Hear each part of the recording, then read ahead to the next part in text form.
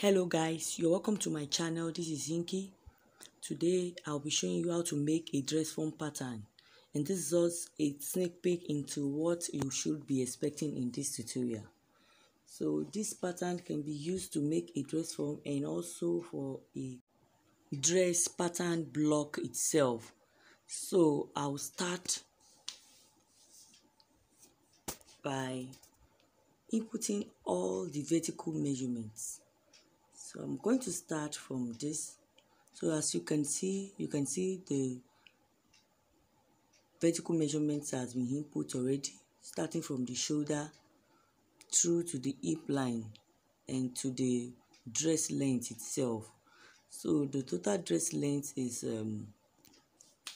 35 thereabout. You can make it 34, 35.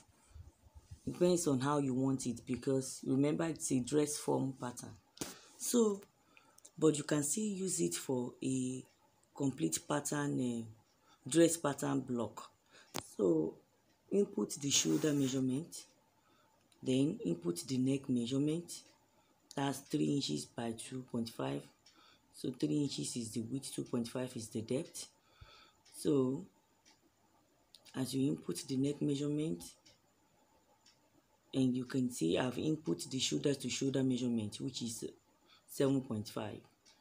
So having done that, you have input the curve right now. You can see how I input that with my curve ruler. So extend the line from the shoulder through to the upper chest, and that will be your armhole line. It's almost the same thing with the way you input all your basic block measurements. So input the nipple to nipple all through. So the nipple to nipple measurement I'm using here is 4 inches. It is 8, but dividing it by 2 will give me 4.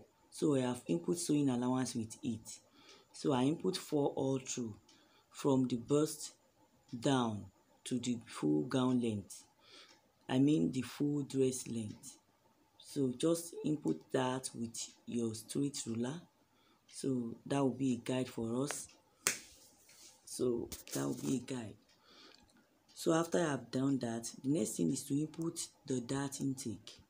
So since I'm going to make a bustier, so I'm going to input 2 inches dart intake, 1 inch on both dart leg. 1 inch on both dart leg will give me 2. So I will do that on the under bust, on the half length, on the hip, down all through. So I'm going to connect it through to the bust line. So you can see that I didn't get to the bust line. To avoid pointed edge, just come down from the bust line by almost 1 inch or 3/4 inches. So connect it down. Then so while I was doing that, I made a mistake. That's why I cancelled the former line. That was just so. The next thing, you can see the bustier is forming already. Then input all circumference measurements at this point. The bust is 36 divided by 4 will give me 9. Then whatever I have on the bust line is what I'll place on the upper chest line. I'll just add ½ inch sewing ease.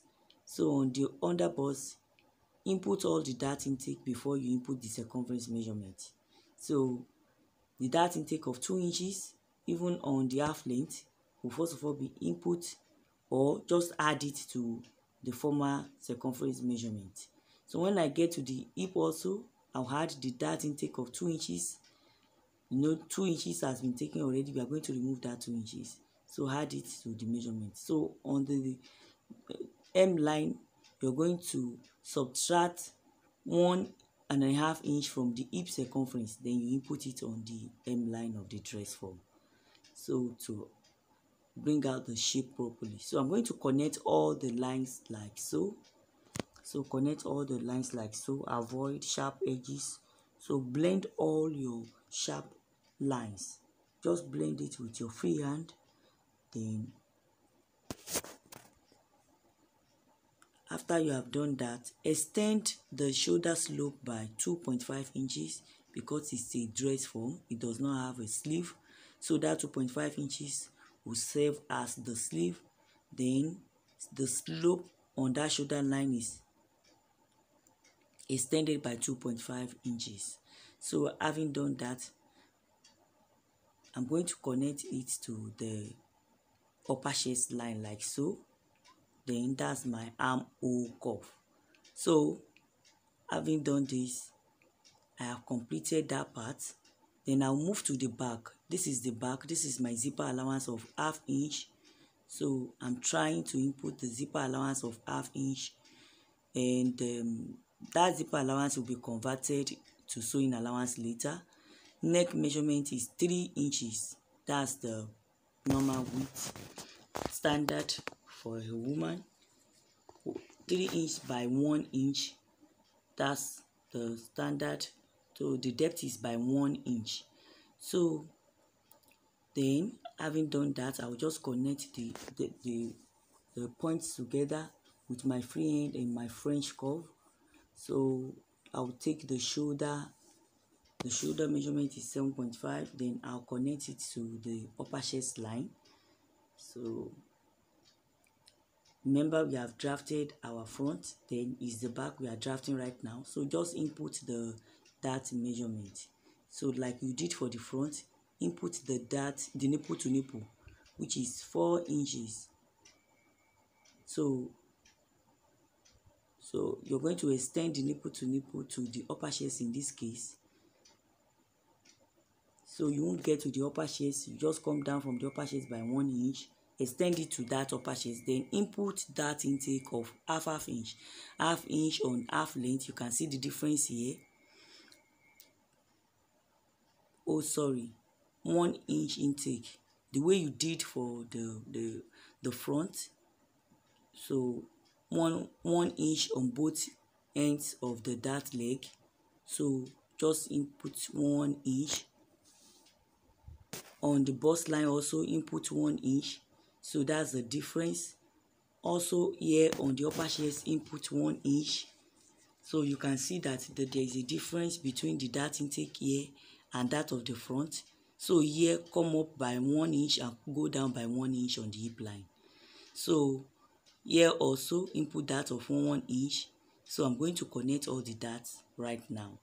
So that's the only difference. The only difference is that we are trying to create the butt area. We want to create a shape for this butt area. We want the butt area to have a curvy shape.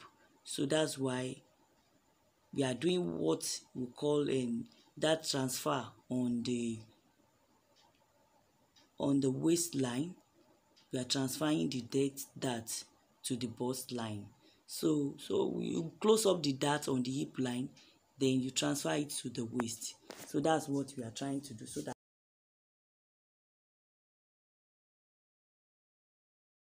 shape. So that's the essence of doing this. So it's just like what you do on the bust.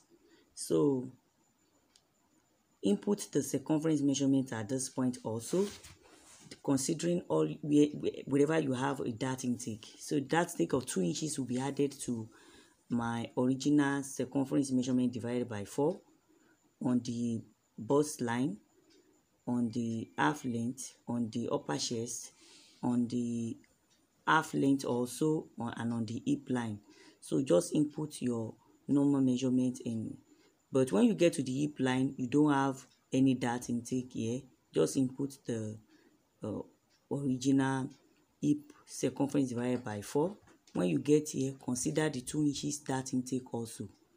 Consider the 2 inches dart intake on the hem line here. And I told you whatever you have on the hip line is what you will input on the hem line. Just deduct 1 inch from it to give it a shape. The reason why this one looks straight, this for the back it will look straight, is because of the dart intake of 2 inches that is on the hem line already. So this pattern drafting is very good, and it makes your dress look beautiful. So the shoulder slope, the way you did your shoulder slope for the front is what you are doing. You are repeating the process here already.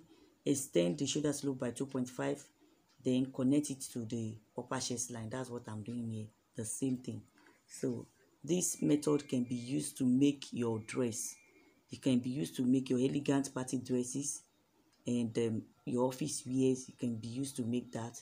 It's a very good method and it makes your dress look shapy. So you can connect your dart to the upper chest line like so to make a pointed edge like this. So you can connect it to make a pointed end like this if you are not using it for a dress form, and you can still extend the line up, but make sure as you are extending it up, so you are going to add the allowance here. So if I extend up, I'm going to add allowance. Then I'm going to do that with my biro. So here I have the bustier is what I want to modify here. So connect your bust. You can see what I'm using my biro to do. I just connect it to the neckline. The neckline, I measured 2.5 on the neckline, I connect it, and here I divided the shoulder slope into 2 and also connect this point to the shoulder slope divided into 2.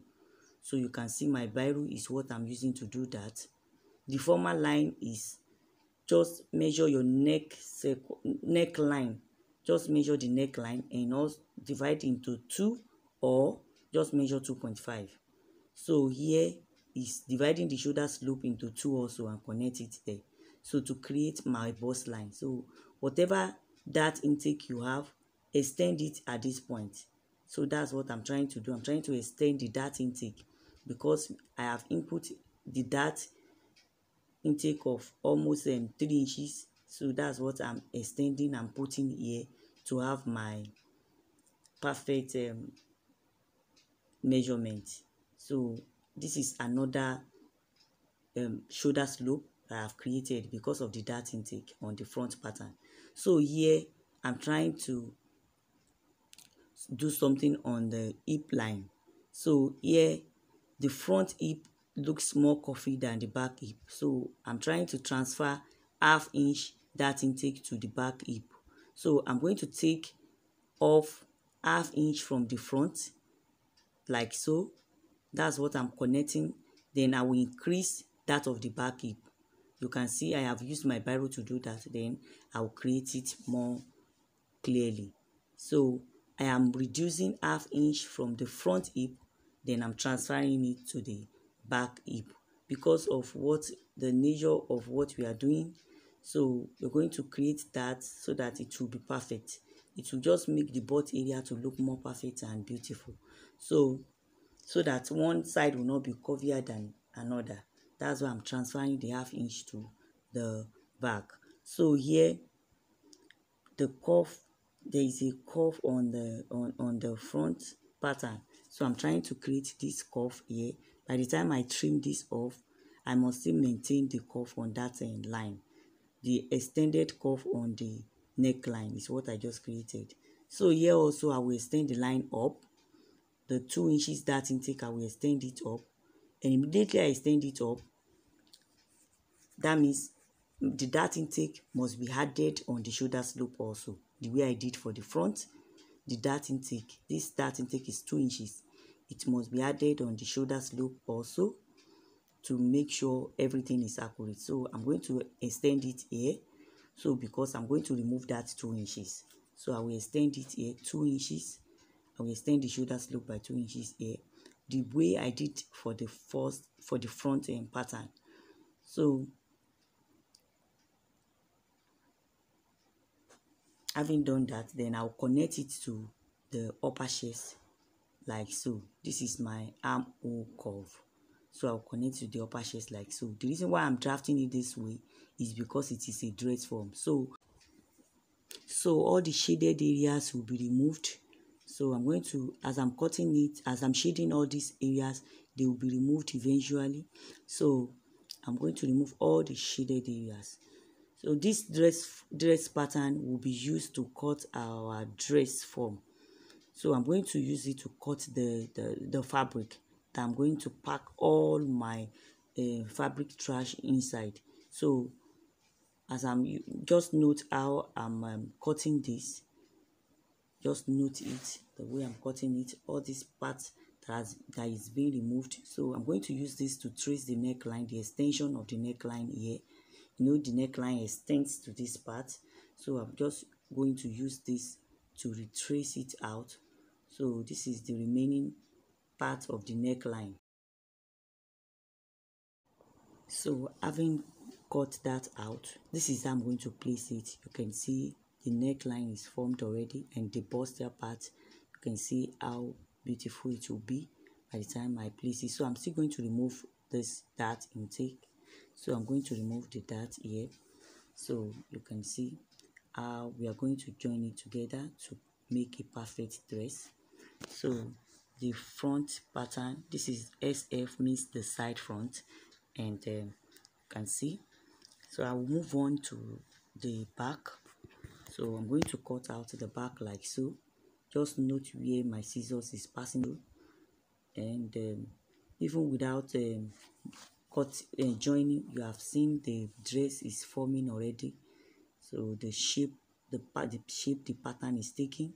So the neckline will be cut out like so, and you can see the butt area. You can see the butt is formed already. The butt is well formed, and this is the back. So I'm going to remove like ½ inch on the back, so that this place also there won't be bulging around this area. So I just remove ½ inch and blend it towards the hip line also. So I'm going to take this out like so. Just note that. So just take this out. So you can do this even if you are adding a zipper, and even if you are not adding a zipper, it will make the back to lay well and be flat, and the center back will it will lay flat on the back. So that's the essence of doing that on the center back. So this is the pattern, the front and the back. SF means the side front, SV means the side back. So you have the front, the CF means the center front. So this is what you have already. So I can take my pattern off and show you how you're going to join it together on your sewing machine. So you have 2 pieces of this, and this front is being cut on fold. So this is the back.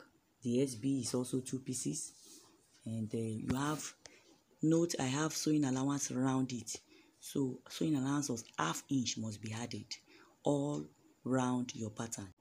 And we have come to the end of this tutorial. So the upcoming video will be on how to join this pattern together and how to make the dress form itself. So I'm going to take you through the process of all the materials I'm going to use for the dress form and how it's being made practically. So if you haven't subscribed to my channel, so this is an opportunity to subscribe to be able to view more of our videos, and we have an online course ongoing. So if you have interest, you can contact the numbers on the screen to be able to register. So I will see you in my next video. Until then, take good care of yourself. Bye.